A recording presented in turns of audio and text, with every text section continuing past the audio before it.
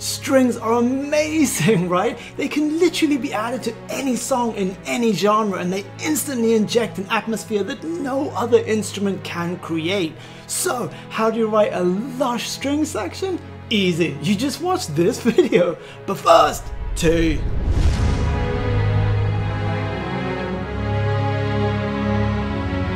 Revolutionary music makers, I'm Kate Harmony, this is Ray Harmony, and welcome to Hack Music Theory. This channel helps you make great music that stands out so you can get discovered. If that sounds useful to you, then subscribe and hit that bell to get notified every Saturday when we publish our new video. Alright, it's time to open your door to Hack Music Theory. The Theory.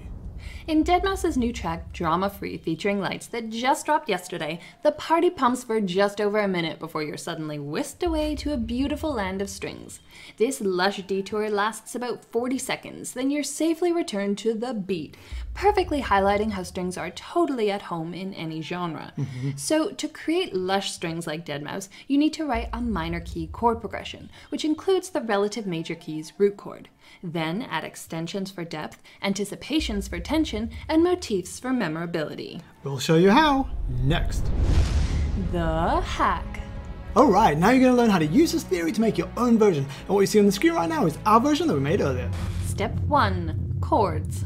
Set up 8 bars of 4/4 with your grid set to quarter notes and your tempo set to 92 BPM. Drama Free is in the key of C# minor, so we'll use it too. Right, first things first, you need a chord progression. So choose a few chords from C# minor that you like the sound of and play each chord for 1 bar. And if you want to repeat chords or play one chord over 2 bars, that's all good. Just be sure to play the root chord, C# minor, in your first bar and the relative major key's root chord, E major, in your 5th bar.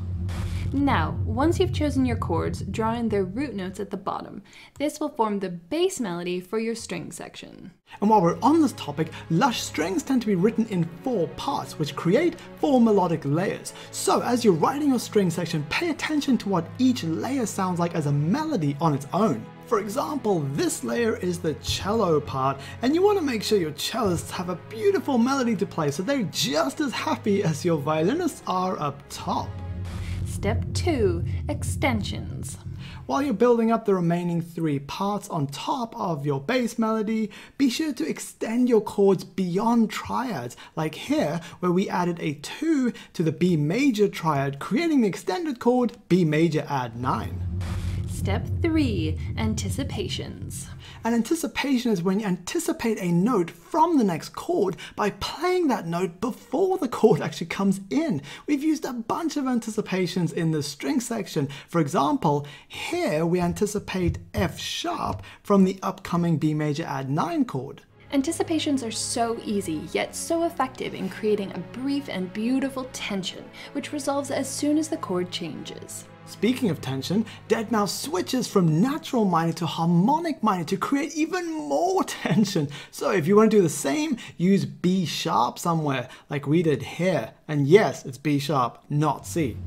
If you want to know why sometimes we use a different name for the same note, then read Hack 7 in our free book, which you can download at hackmusictheory.com. It only takes about 30 minutes to read and you'll gain a super solid foundation in scales, triads, relative keys, and much more. Step 4. Motifs. A motif is a short musical idea which you can reuse to give your music structure and make it more memorable. By now your string section will already have a few motifs, you just need to go hunting for them. We found a good few motifs, for example this descending line with anticipations, which we reused here. And those are those anticipations there. And this kind of quick semitone movement which we reused right afterwards. Alright, so now that you've sprinkled some strings magic into your musical recipe, let's have a listen to the transformation. And if you want a more in-depth lesson on writing chord progressions in 4 melodic layers, like we did in the string section, we got a video on that coming next. Just click it when it pops up in a few seconds, and we'll meet you there.